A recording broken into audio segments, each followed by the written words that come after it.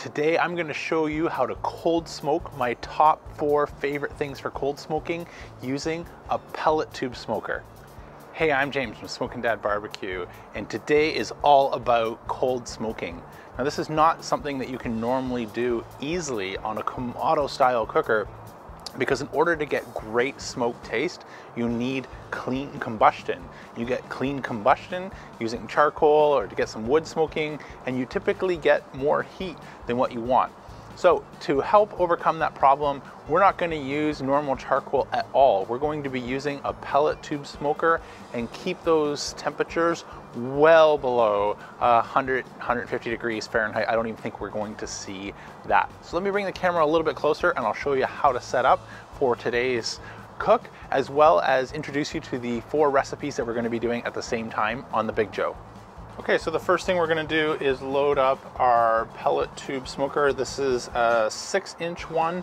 This will be good for at least 2-3 hours of smoke. If you get a 12-inch one, you about double that for 4, 5, 6 hours of smoke. So let's go ahead and load up.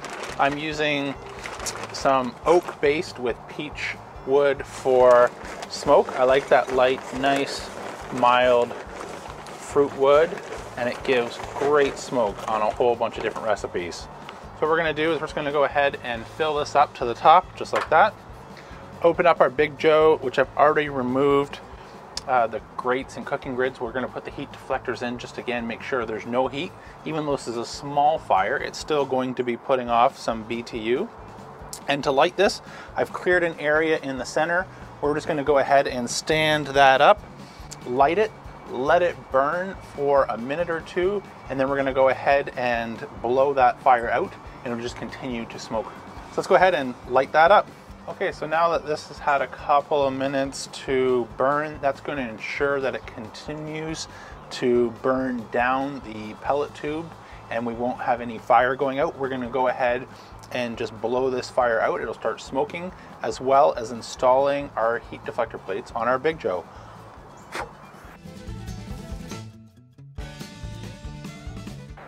Okay, so as you can see, I installed the X accessory ring on the second tier of the divide and conquer. That's just so there's a bit larger of an air gap, so that that smoke has room to go and come up around these deflector plates without accidentally putting our fire out. Let's go ahead and push these together and then we'll install our grids.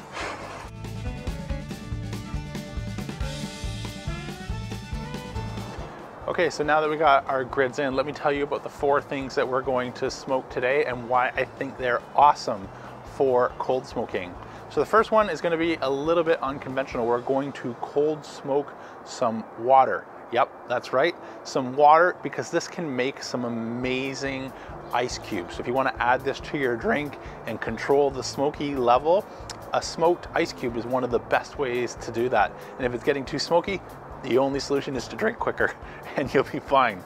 Either that or for other reasons. The second thing that we're going to cold smoke, sticking with the drinking theme, is some bourbon. Now, don't go get your most expensive favorite bottle for this. Where you're actually going to notice an appreciable difference is in that value range. So find your favorite value bottle of bourbon, and this is just going to up that to that next level where you start thinking, you're noticing flavor profiles that compete with bottles sometimes 50% double the price of the bottle that we're cold smoking. So that's the second thing that we're going to do today. The third recipe that I'm going to show you how to do is some cold smoked nuts. And so we're going to do some almonds today. I've got a little bit of butter melted, and we're just going to drizzle that over top, as well as add some spicy rub. You can use any one you like. Today I'm going to be using Slap Your Mama, just because that is aptly named. It really will wake up your taste buds. I think it's going to be fantastic. And last but not least, it wouldn't be a cold smoking video without doing some cheddar cheese. You can smoke lots of different cheeses, whether it's a Gouda or mozzarella, but today we're going for an aged cheddar. So let me bring you a little bit closer. I'll show you how we're gonna set up on the Big Joe, as well as walk through some of the different timings for each of our ingredients. Okay, so I'm just gonna be using a couple foil pans for our cold smoke. So what I'm gonna do, just get our water here, pour that in. Fantastic. And I'll slide this under our grit expander. This is the classic Joe grit expander. I have the Big Joe, it's just in the garage. This is quicker, and we don't need that much extra space, in case you're wondering. Give us our second level. The next foil pan is going to be our bourbon. And I'll put links down below for everything, but I'll show you these now in case I forget later. This is going to be what we later seal up, and we're going to pour our smoked water in to make our smoked ice cubes. So let's go ahead and add our bourbon. We're going to use Maker's Mark today. So save the bottle. We're going to funnel this back into the bottle later on. So next we're going to do our nuts. So I've just got a tray here. Go ahead and add some butter. As well, some of our Slap Your Mama hot rub. And I'm just going to mix these together. And last but not least, we're going to add our cheddar cheese. Make sure our bottom vent down below is open, and then we'll go ahead and close this and make sure our top vent is also open.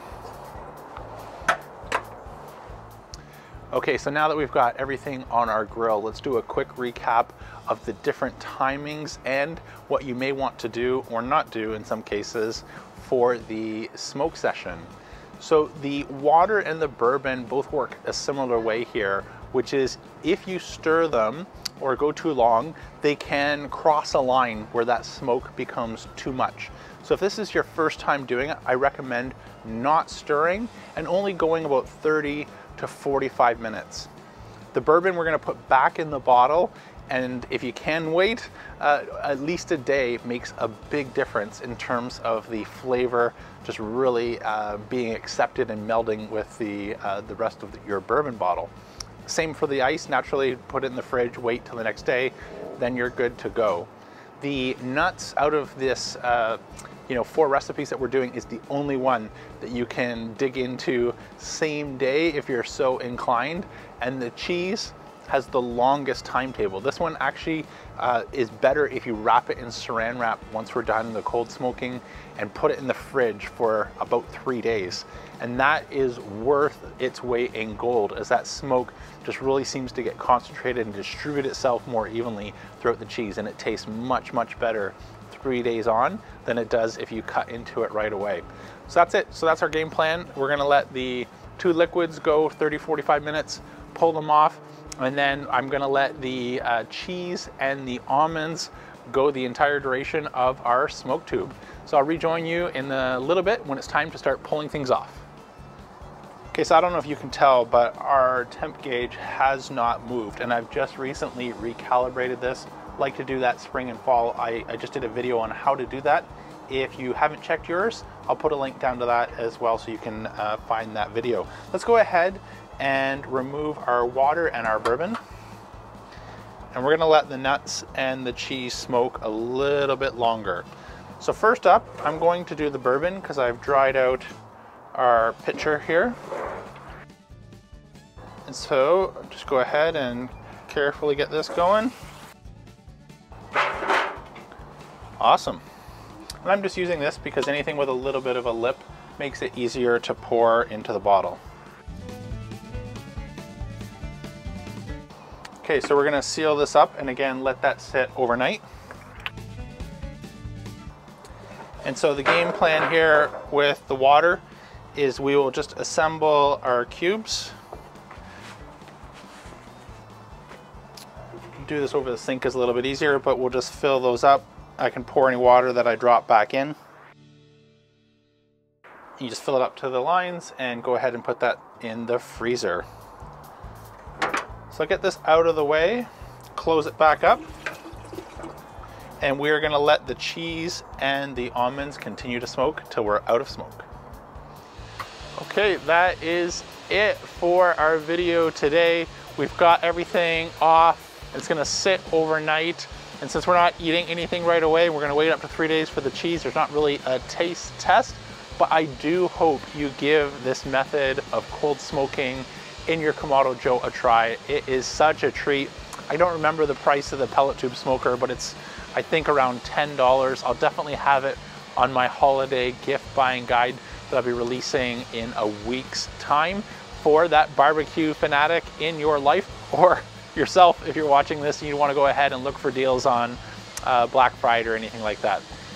Anyways, I'm James from Smokin' Dad Barbecue signing off. And before you go, please let YouTube know you like this video by smashing the like button and hit subscribe to catch future videos. Until then, don't be afraid to fire it up.